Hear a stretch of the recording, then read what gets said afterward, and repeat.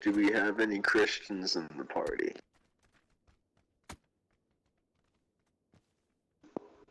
No? I don't hear no crickets. Or I hear crickets. I mean, that's all I hear. Excellent. It's about to have to bring the Roman times back.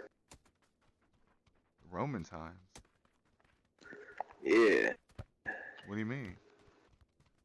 I don't get what you're saying. You know, when they were persecuting those motherfuckers, feeding them to lions and shit. Oh, shit. You want to feed Christians to lions?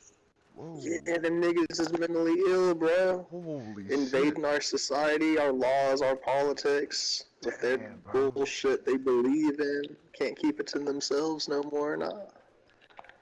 Want to put it in our public schools and our government. It is literally fairy tales. Just because 60% of the population believes in it doesn't mean it's nothing more than fairy tales. Keep it to yourself, right? Can't do that, we got a problem.